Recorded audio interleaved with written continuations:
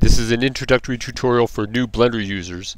I'm using version 2.63a, and what we'll do in this tutorial is we'll set up a basic scene with some nice lights and a fractal terrain surface, and that should really help bring your designs to life instead of just using a flat plane, which is pretty common. So when this Blender first pops up, we have the cube there, so I'm going to click X, and I'm going to delete that. I'm going to hit Shift A, I'm going to add a plane to the scene, hit S, and then scale it out like this.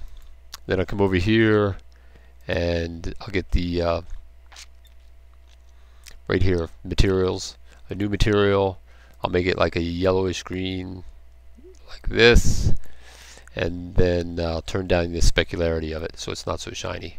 Alright, so still, it's, from an art perspective, it's kind of boring. Still, you have a light in the scene, but what's the light doing? Like, for instance, if I move the light like that, it's like, well, it's not doing a whole heck of a lot. So you say, alright, I'll change it to texture mode. So I'll go over here and change it to texture mode and just turn the light off. So you have a few things to take care of first. But first of all, let me get rid of the toolbar over here with the letter T, give us more space to see. I'll get rid of the timeline for the moment because I don't need it. I'll grab this piece, drag it down. And then this here, I'll right click in here and I'll flip it up to the top so it's out of the way. Alright. So first thing we're going to do is we're going to make this light really activate the scene. So what we have to do is, there's a couple ways to do it, but we can just flip over to Blender game mode for the moment and click over here into the render tab, and down here you have to click the GLSL button like that. Okay, and then we'll go back into Blender render like this, and then when you go click the texture tab, now the light's active, and you can, if I just left click and grab it, you can move it up and down like that. Alright, or you could just, you can actually right click an object. Well, let me see, I'll right click the object and move my mouse, and then I've let go of the right button, and now it's just active. So I don't actually have to use the G key either like that. Alright, but at least this gives us some, more dynamic lighting to the scene. In fact, I'll hit the 7 key, look at it from above for the moment, and maybe I'll just duplicate that. Shift D, and I'll move a light there, and Shift D, and I'll move a light there, and Shift D, and I'll move a light there, Shift D, move a light there, Shift D, move a light there, and then I'll right click on that S and I'll expand it out a little bit more. Alright, then a middle mouse button, I've just rotated it back into view like this. Alright, so now I have a bunch of different lights in the scene. Data button like this on that one. So well, I'll just move that there. I'll just raise this up a little bit so he's not so bright. Alright, so, but still it's a flat surface, kind of boring. It's not really going to help us cast any shadows, though what we will do as well, we'll add a spotlight to the scene. So I'll left click up here, Shift A, Shift A, add a lamp, add a spot to the scene, and the spot allows us to cast shadows. Version 2.64 allows you to cast shadows with other lights as well, but for the moment, we'll just use this spotlight. I'll move it down like this. Just move it around.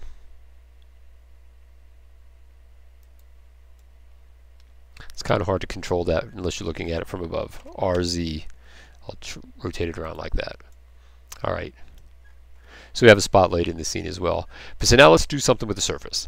So we're going to subdivide the surface. I'll go into edit mode, again right click the plane, go into edit mode with the tab key, and then everything's automatically selected. In this case, I'll hit W to subdivide. So I'll subdivide it once, subdivide it twice, subdivide it 3 times. I'll tab out. Well, it's still the same thing, really doesn't do much. So tab back into it.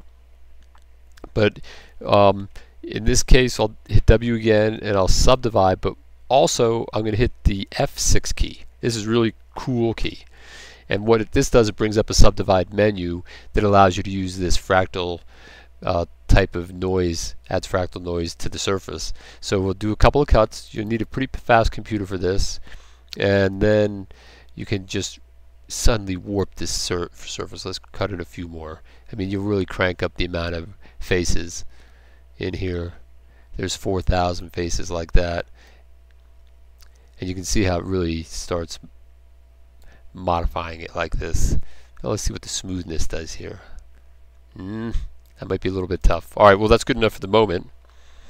And then I'll hit A, and then I'll hit Tab. And so now we have a surface with a bunch of nice ridges and stuff to it. So for whatever you might be using for. So now let's see what we can do with these lights. When we bring the lights down, suddenly lights can give a whole different effect because you have the surface interferes with it. And even though they're not casting shadows, it gives you more of a, you know, like a side light effect just by placing local lights like that. And of course, if you take the spotlight, which is in here, and you move him way down, we'll move him over. Move him up, and he'll be casting. Just scale him up with the S key too. We have too many of these lights in here. Let's get rid of this light. Get rid of that light. And we're going to crank the brightness up on this light here. Let's see. And then you could do, you know, you could do like you could simulate, you know, like sunlight effects from the side coming across the surface. Well, I mean, that just kind of gives you an idea how a lot of times I like to start a basic scene, and you could put a secondary light to offset your shadows and things like that. But as artists, I'll let you guys take care of your own colors and things of that nature. I'm trying to just give you an idea how to set up the scene and make it a little simpler for you. And one other thing we'll take care of is we'll get rid of this little guy too. Get rid of that light, and let's just go work over in this little region right here. Right, and I'll go back into edit mode from here, and I'm going to use the proportional editing tools. So I'll hit A twice, make sure everything is deselected. I'm going to hit the C key for circular select, and with the wheel mouse button I can select larger areas or not. So I'll just select this region in here like this, and then I'll escape it, and now I have those areas selected. Up here is proportional editing. I'll enable proportional editing like this, make sure it's there, and then I'm going to come back here and just grab the G, hit the G button or the G key, and then I'm just raising this surface up like this. Alright, but if I was, you notice there's also a circle in there too, so if I was to crank it out like that, you can see me really changing the surface.